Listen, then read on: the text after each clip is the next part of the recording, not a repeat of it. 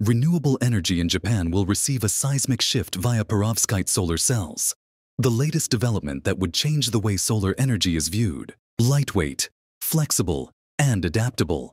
These solar cells will provide a more viable means to producing energy within a city, responding to shortages of land and sustainable issues.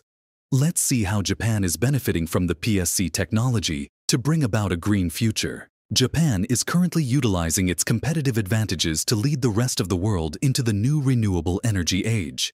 Under its revised energy plan, the Ministry of Industry now prioritizes PSCs on Section 0 of its plan, wherein Japan aims to develop PSC sections generating 20 gigawatts of electricity, equivalent to 20 nuclear reactors by fiscal 2040. The strategy was designed to be closely aligned with the country's commitment to net zero emissions by 2050.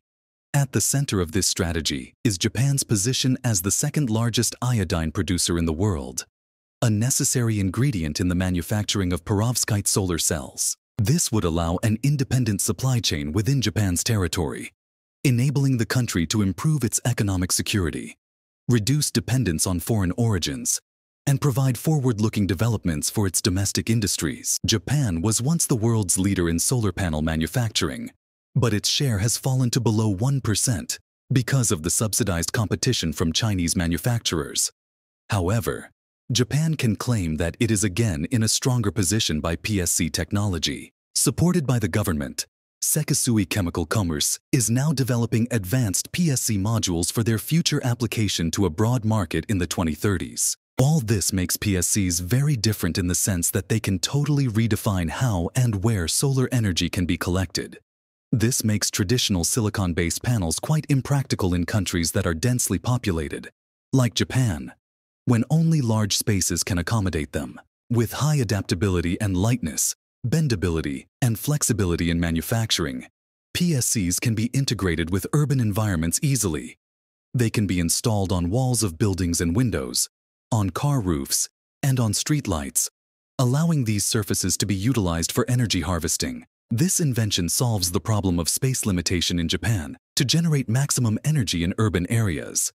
The flexibility of PSCs will also allow hybrid systems, wind and solar energy systems, to be installed, further improving renewable energy efficiency. However, obstacles are still in place. Durability limit and high upfront cost are two of the significant concerns for PSCs today. But the technology is improving steadily, with predictions that costs will fall to 10 Japanese yen per watt by 2040. Ever since the nuclear disaster in Japan in March 2011, the solar energy scene in that country has evolved rapidly.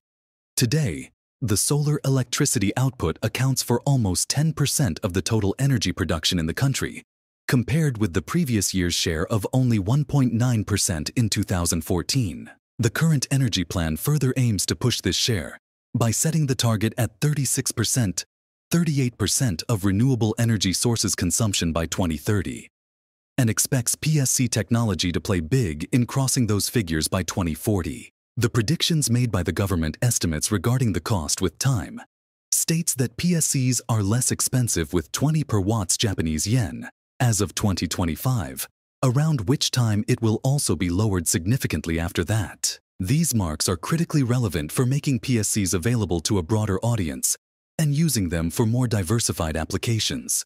CE-certified modules designed for durability and safety are geared to meet the demands of both domestic and commercial users. With PSC technology, Japan makes serious commitment towards sustainable development.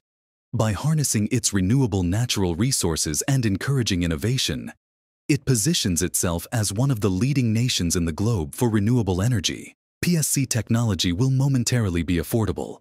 Hence, it will provide energy solutions to Japan while serving as a guide for other countries to prove the premise that wind and solar can create a greener world.